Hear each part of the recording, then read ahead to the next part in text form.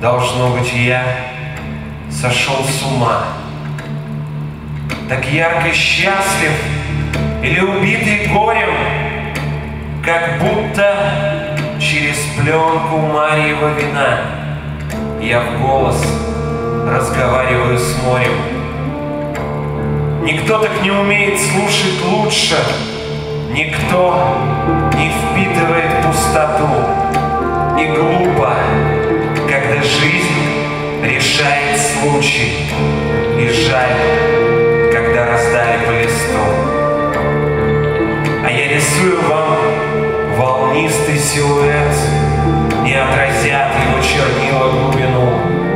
Здесь каждый замирает, как поэт. Здесь каждый на своем краю. Как карандаш заточен каждый нерв, как дверь распахнута душа, и словно дождевой я вылез червь.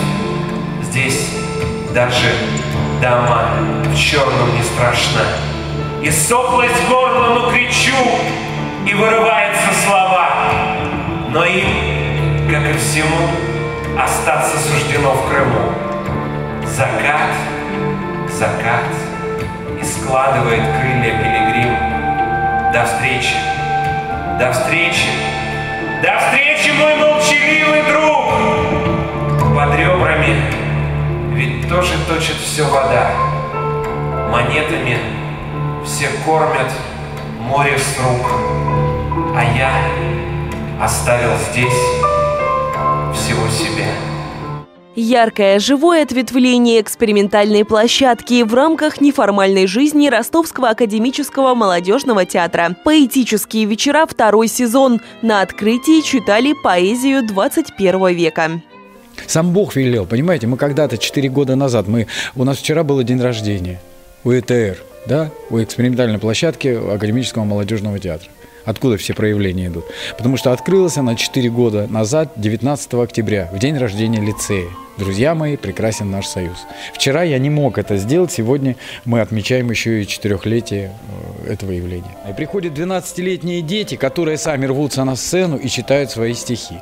Приходит завсегдатай ростовских подворотен, 43-45 лет мужчина, наверное, 170 в нем сидело, да?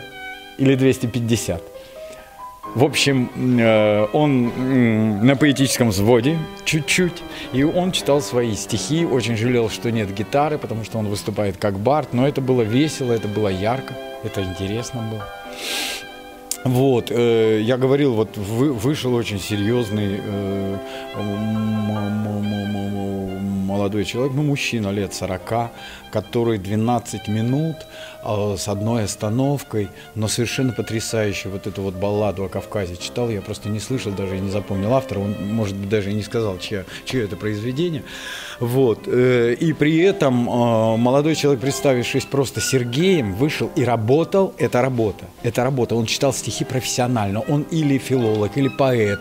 Я не знаю, с какой стати подступиться, но его знание поэзии я видел по реакциям, которые, когда вот возникает какое-то имя, да, и смысл в его глазах загорается более ярким огнем. То есть совершенно эрудированный человек и вышел, подарил очень красивое мгновение нашему вечеру, нашей встречи. Поэтические откровения и импровизации доступны каждому ростовчанину и гостю южной столицы. Здесь не ставят оценки и не критикуют. Здесь вместо комментариев аплодисменты, улыбки или слезы, ответы в виде литературных строк. Поэтический клуб – это вообще замечательное наше, не ноу-хау, это смешно говорить об этом, да, но то, что есть возможность вообще простому человеку, даже не будучи нашим зрителем, да, прийти и вообще проявить себя, свой талант показать, да, не стесняясь выйти вообще на профессиональную сцену и прочитать стихи, это вообще здорово. Это вообще здорово. И я очень рада, что у нас есть вообще такой отдел творческих инноваций.